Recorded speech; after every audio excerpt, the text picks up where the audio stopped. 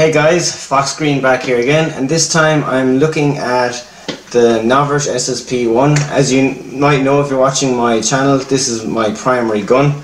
I have it in its original state here. I like to use it with the CO2 mags. Now what we're doing today is we're looking at the installation of the short stroke kit. Essentially this aluminium lightweight short stroke upper is going to make the gun cycle and be a lot faster and be a bit more responsive. The way in which it'll work is that it won't quite lock back the full distance when it's firing, so it's a shorter stroke. But for CQB and all that kind of fast-paced gameplay, this will up your trigger response quite a bit, so it's well worth doing if that's what you're interested in using it for. So this upper was €55 on Novritsch shop. It's got some nice cutouts, cutaway bits. It looks pretty good. One thing to note here, guys, is it doesn't come with the fibre optic front and rear sights. So I'll just be putting my standard sights on my SSP back on this. So guys, without further ado, let's get into it. So first thing we're going to do, guys, is we're going to take apart the gun. So as you know, we're going to lock back. This is in the same location as this nub. We'll just push it through the pin and we'll take it apart. So we'll do this pretty quickly. We'll take the gun apart pretty fast, as I expect you know how to do that. So we'll put those pieces to one side. Take off the upper. We don't need the lower, so we put that away to one side for the time being. So first thing we want to do is we want to take out this. So what we need to do essentially is pull this guy all the way forward. Now what I like to do is I like to take it out to the left hand side. You see that? It doesn't seem to come out any other way but the left hand side. So we take out the spring and we take out that little guide piece. Now next thing what we're going to do is we're going to take off the rear sights. So you need a flathead screwdriver. So we'll just stick this in and get off our sights. Now these sights off, we'll just put those pieces to one side. Now all I'm using here, guys, is flathead screwdriver, what looks to be about a 3 or 4 mil Allen key, and then 2 small Allen keys. You just need to be very small. I'll show you why in a minute.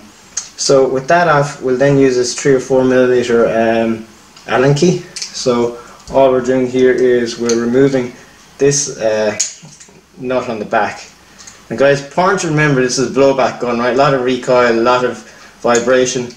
When you're done putting it back, I've got the Novritsch maintenance kit here. Really good for anyone with any gun, right? It's got lots of lubricant oils. It's also got like medium strength Loctite glue, which is what I'll be putting back on this nut when I essentially put it back.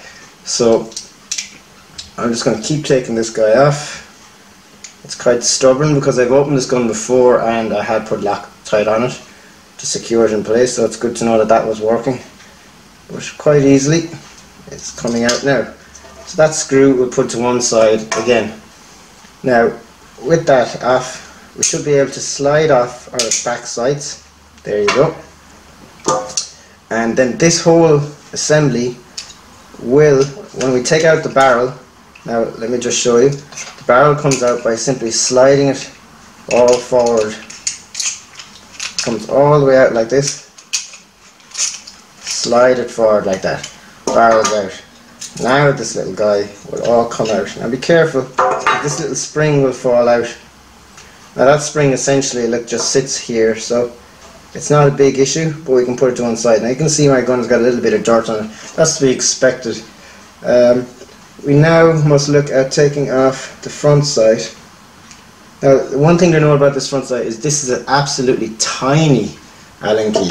This is like a 1/2 mil Allen key. Not a lot of people would have this size of an Allen key, guys. Okay, see this tiny little guy? I think he'll do the trick.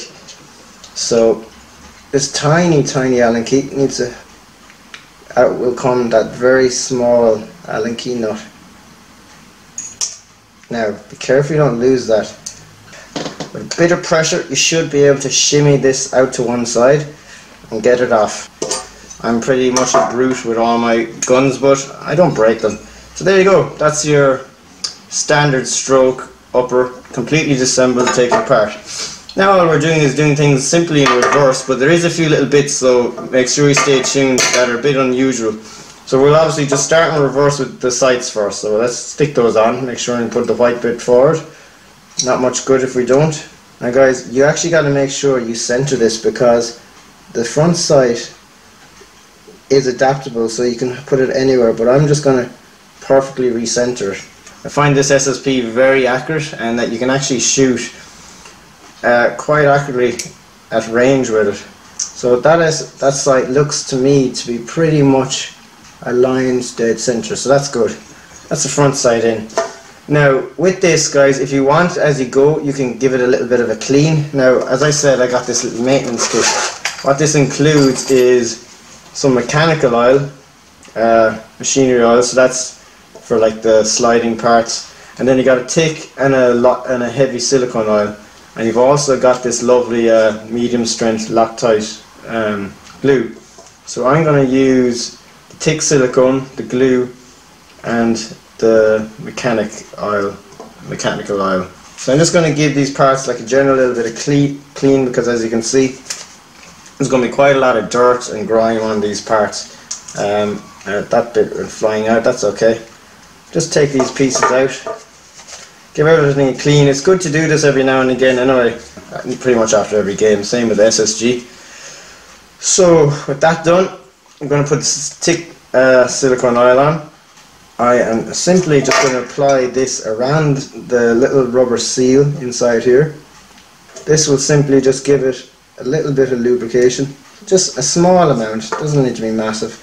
Give it a rub around, put maybe another bit on this side. And then just simply insert this piece back in. There you go, goes in that way guys, that little piece up there. Just move it back and forth so you can feel that becoming loose. Then what we do is we just drop this spring, right back in place. Just sits there, it's quite happy to be in that position. And then what we need to do is, sometimes when you push this in, the spring might pop up, so there you go, see the way I got that sitting like that? And we'll just simply lay that guy on there. Now, I like to put it on a little bit and just leave it hovering off. You can't push it all the way in without putting this rear sight in, you see. Before pushing that all the way in, you're just going to slide this rear sight back in position. Now, slide that guy in like so, and then you push this piece up into position like that. So you see that's all in. Now I like to put in the Allen nut on the back first. At this point guys, right, this is where we do use this, so I almost forgot, but I will make sure I use some now. I'm going to put a little bit of this on this screw. So just apply a little bit onto the screw, maybe a little bit more. Great. Now we'll screw this guy in all the way then. Now you only need a little bit of glue to stop it rattling free and rattling loose. Okay. Keep going with this, it's quite a long thread, you'd be surprised, you think it won't go in that far, but it will. Keep going till it stops, till you cannot go any further.